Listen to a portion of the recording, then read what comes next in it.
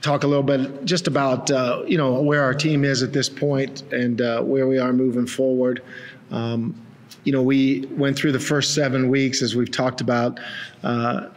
Is that, really a long, strenuous stretch for our football team, magnified by the fact that we started off, on July 27th, I think is when we reported, and went, 7 straight weeks and had some some really tough contests and opening up with the conference games. So we got those 2 back-to-back road games leaving the state. Definitely was a difficult task for our football team. And so I speak about that because I think our team needed, the open week came at a perfect time for our football team.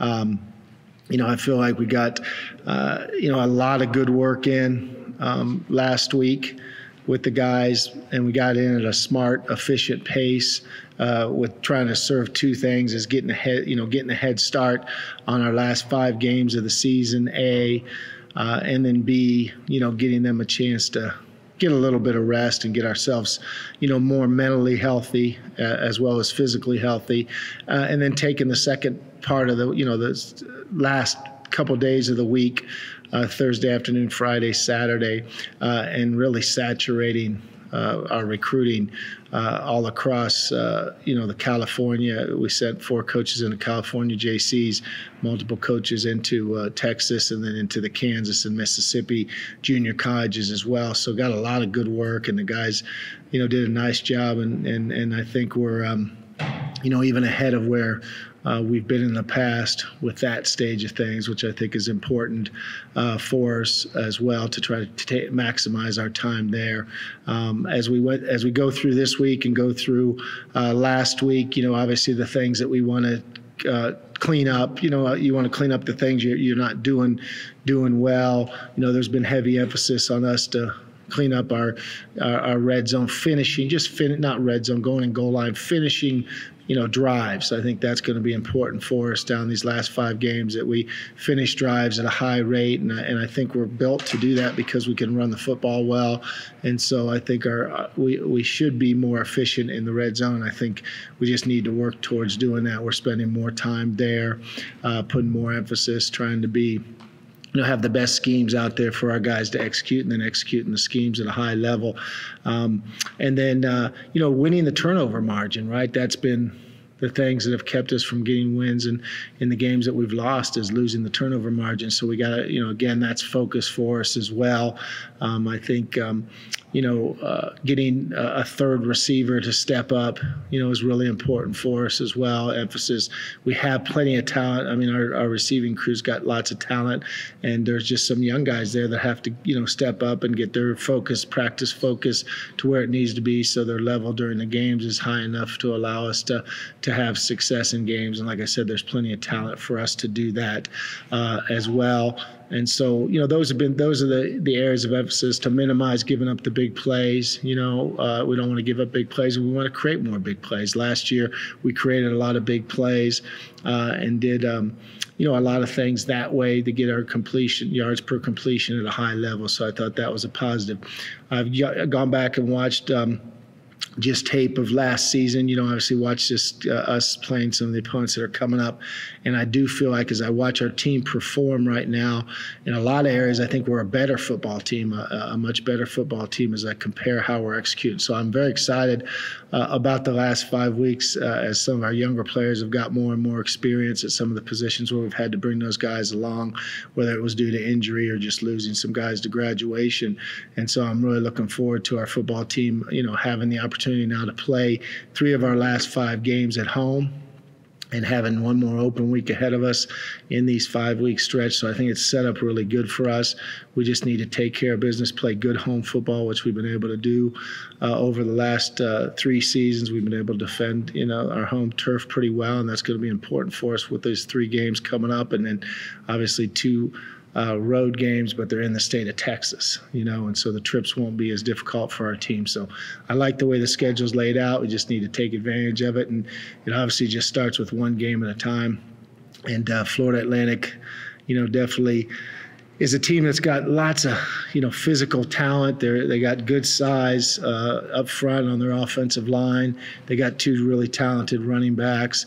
a good group of wide receivers, a quarterback that's very athletic and has really improved as a quarterback throughout his last 2 years. And then defensively, they play a lot of guys on defense. They rotate a lot of defensive linemen. They rotate through their linebackers. They've been rotating their secondary. I mean, they play as many guys as anybody that we've faced all year because they're able to get that kind of talent down in the state of Florida, and they have a lot of talent all across the board, across their defense. And so for us, it'll be a challenge for us, but one that's one that we need to be up for and play really good football. We've proven that when we play good football, we can play with anybody on our schedule. And so we just need to, like I said, do the things that I talked about, get better at those things, improve on those things, and we'll have a really balanced football team. So I'll open up to questions from there.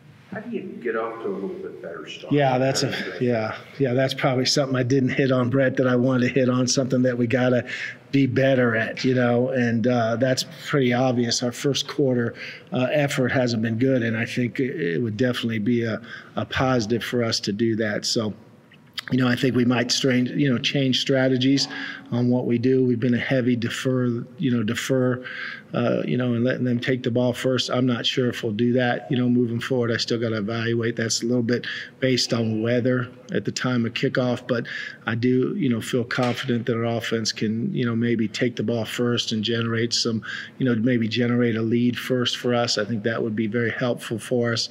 And then we got to be smart about not turning the ball over early. I think that's one of the things that we got to be smart with the football. We got to do what we do best, which is run the football on offense and minimize turnovers, and I think that'll help our start. So more than anything, I've been involved in seasons where you might not be good at one quarter, might not be good in another, and there's not a whole lot of ways to change that except for just do what you do best in those type of situations. So we might tweak a little bit of our strategies there, but it's definitely important, very important for us to get off to faster starts. How much of you brought up the turnovers? How much of a point of emphasis was that during the bye week? And kind of on top of that, how do you kind of change that up to? Yeah, I think we'd be more patient, Colin. And it is an area of emphasis, and I just think we'd be more patient. And no matter what happens, no matter what the score of the game is, if we happen to fall behind early, and don't have a great first quarter, which we haven't really started well this year. If we don't start well, just stay to what we do and be patient with what we do and don't force things. I think that's what's led to some of the turnovers, just trying to do too much. Trying to, if we fall behind, trying to catch up with one play instead of just doing it with a patient mindset. So that's a big part of what we're talking about right now. In terms of, you talked about a little bit in your big statement, 5 games left. You've got obviously 3 of them. Sure. Bowl eligibility.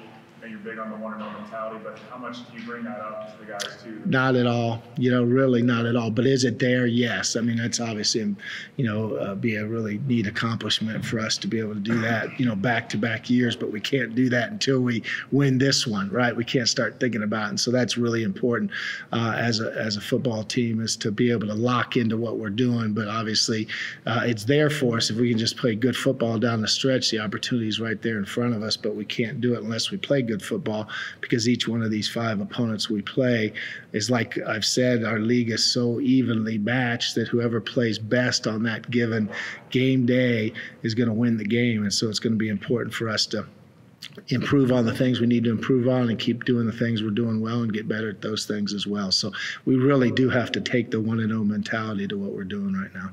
Colin kind of mentioned that it's crunch time at the moment. Do you think that your team reacts better to being under pressure? Oh, I don't know. I think our team's locked in. I think we needed a break. I really do. I think that they understand that, they want to have the opportunity to get to a bowl game again. I mean, it's really important to them. They really enjoyed the experience last year. They really, really did. And it means a lot to them. So I think there's a lot for them to play for. And so I think they're excited about the opportunity, and it showed in our preparation through last week and then our practice this morning. How do you get a handle on their, they got one of the best run games, obviously, in the conference. And yeah. Has tackling been a little bit of a problem for you guys more than the past? Well, I don't know I don't think we tackled as well last week, and I think we're going to get challenged by their run game for sure, definitely. And, I think we just get ourselves in better position around the ball and we'll tackle better, be as sound as we can. But I think they're going to challenge us, Brett. I do think they run the ball well, like you said. Definitely be a challenge for us to stop their run game. They run it, as well as anybody that we play, for sure. What's been the difference for Perry this year? It just seems like he's Yeah. had a really good.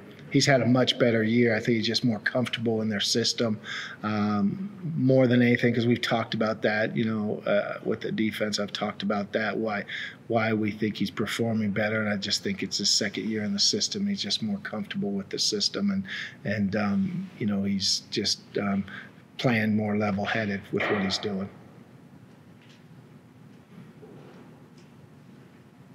Okay, thanks, everybody. Appreciate it.